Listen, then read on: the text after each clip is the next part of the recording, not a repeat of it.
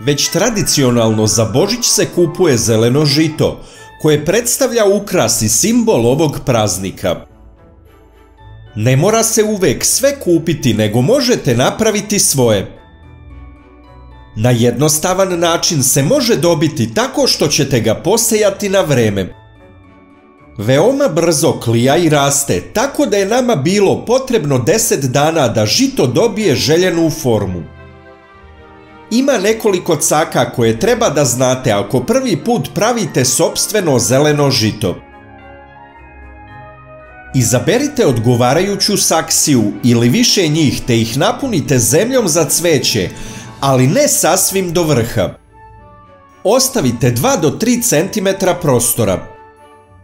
Površinski sloj zemlje treba malo utabati da se poravna.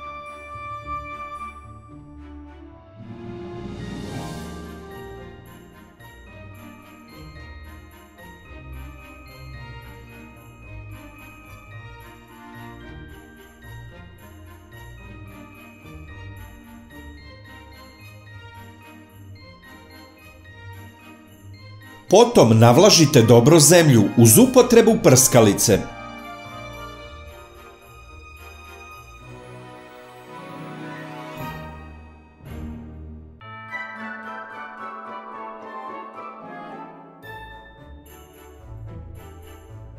Preko zemlje rasporedite sloj pšenice da bude gusto posejana. Mogu se čak staviti 2 sloja ako želite da bude što više gusto zeleno žito. Mi smo koristili običnu kupovnu pšenicu koja se inače koristi za kuvanje.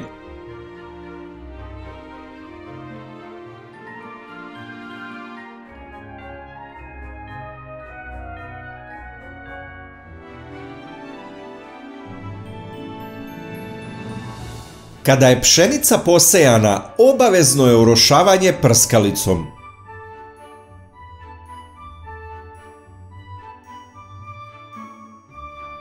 Nakon toga uzmite providnu prijanjajuću foliju za domaćinstvo i njome prekrijte saksiju. Ovo je vrlo važno jer će se tako omogućiti održavanje vlage, što je zapravo neophodno da bi pšenica što pre proklijala.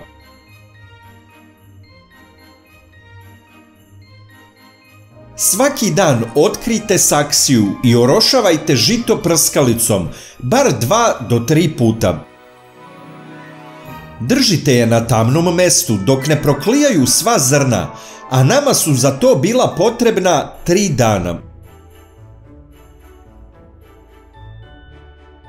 Kada je pšenica proklijala, skinite foliju i prebacite je na osvetljeno mesto pored prozora.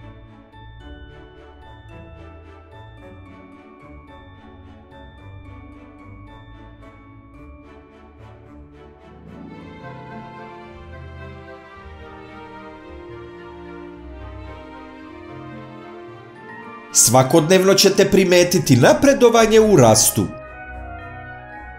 Nastavite sa redovnim orošavanjem. Travke sve više rastu i postaju sve zelenije.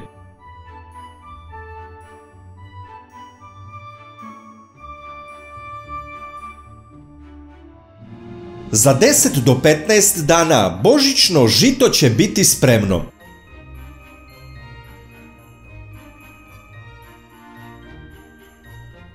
Pošto sve travke ne rastu ravnomerno, makazama možete ošišati i poravnati vrhove žita po želji. Božićna pšenica predstavlja lep ukras u domu.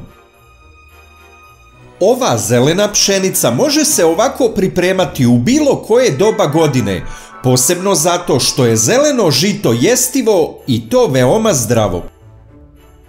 O tome ćemo više govoriti u nekom od narednih priloga, zato nas pratite redovno. Najlakši način da podržite naš rad je da lajkujete video. Kliknete na dugme prati, zatim na zvonce i na kraju potvrdite zvonce. Ovo za nas znači mnogo. Hvala vam na podršci. Od sada možete da nas pratite i putem Instagrama. Link imate u opisu videa. Još sadržaja na ovu temu možete pronaći na našem sajtu lekovitebiljke.com. A ako vam je ovaj sadržaj bio koristan i zanimljiv, kliknite like i prijavite se na naš kanal i tako podržite naš rad.